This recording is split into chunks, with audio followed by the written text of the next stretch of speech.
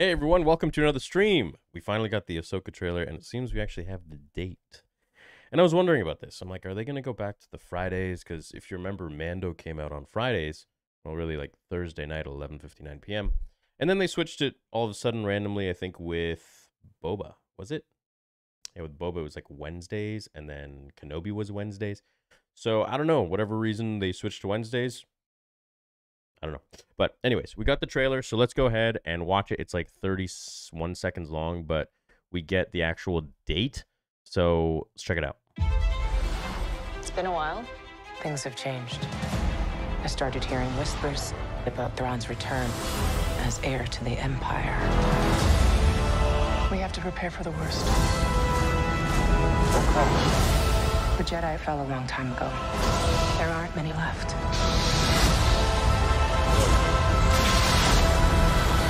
Perhaps it is time to begin again. Ahsoka, original series streaming August 23rd. August 23rd. There we go. Wednesday, August 23rd. So watch parties are going to be back, obviously on a Tuesday night, late at night. As you know, like probably one of my favorite things to do on the channel with you guys. But yeah, I don't think there's really anything new to talk about in this trailer. I think this is new, and I'm suspecting that Thrawn comes out of here, I guess.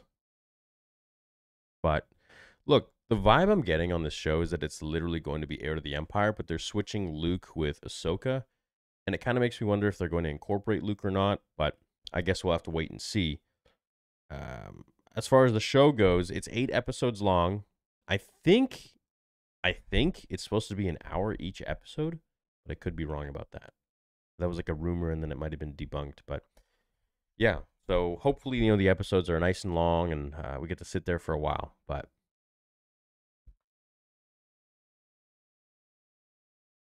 watch it again. Okay. It's been a while. Things have changed. I started hearing whispers about Thrawn's return as heir to the Empire. We have to prepare for the worst.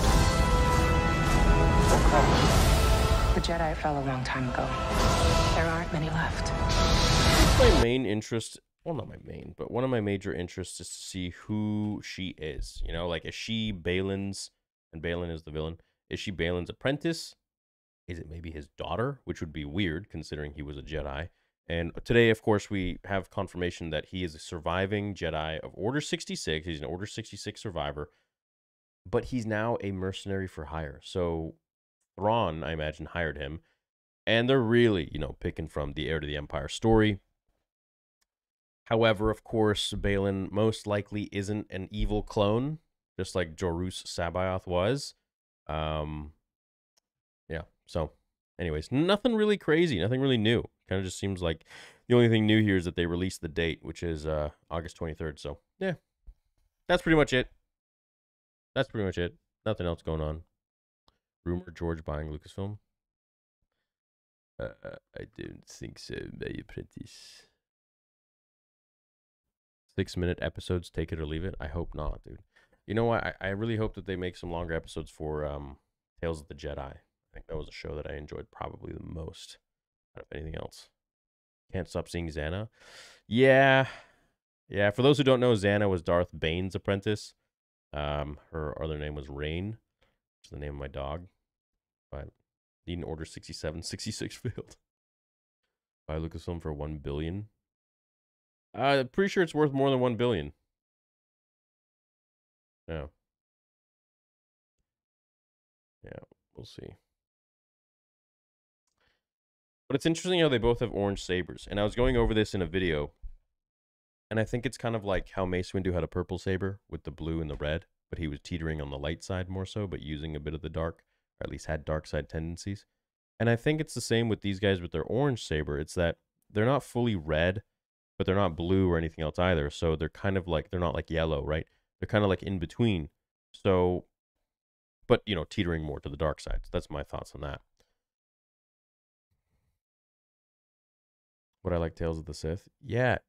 So they have books called Tales of the Jedi, Tales of the Sith, Tales of the Bounty Hunter, and they could make shows on that too.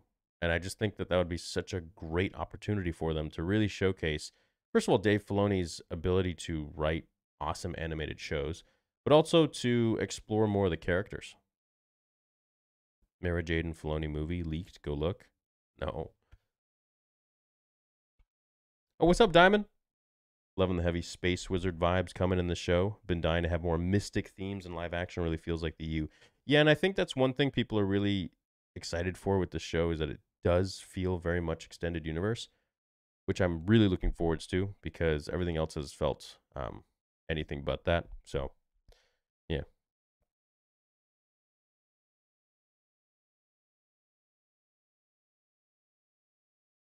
Vader episode 2 news.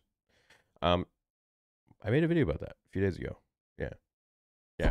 I watched the previs. It was great, and we're just basically finished that now. Then we have to go to animation. We're moving pretty fast now,